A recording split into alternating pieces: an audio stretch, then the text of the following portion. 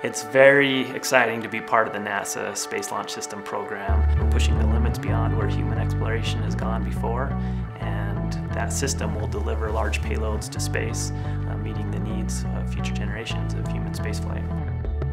NASA Space Launch System is a super heavy lift launch vehicle. We will launch in 2018 with the first flight. It's designed to enable deep space exploration missions. The rocket boosters that the General Plastics foam supports is part of the NASA Space Launch System. This system is intended for deep space exploration. As we were working through the nozzle plug for the SLS booster system specifically, we ran into some manufacturing problems, and so we were looking for another vendor. And we knew the reliance we've had on General Plastics in the past and looked to them to see if they had a foam product that could meet our needs.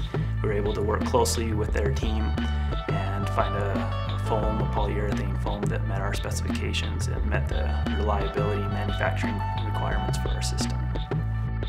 General Plastics has been quick to respond to the needs of Orbital ATK as we've worked through design solutions. They understand the requirements of aerospace and defense, and they also have produced products that are cost-effective. For Orbital ATK to be a partner that our customers can count on, we need suppliers that we count on just as well. And General Plastics has been a supplier that we've been able to count on in the past, and we expect to count on in the future.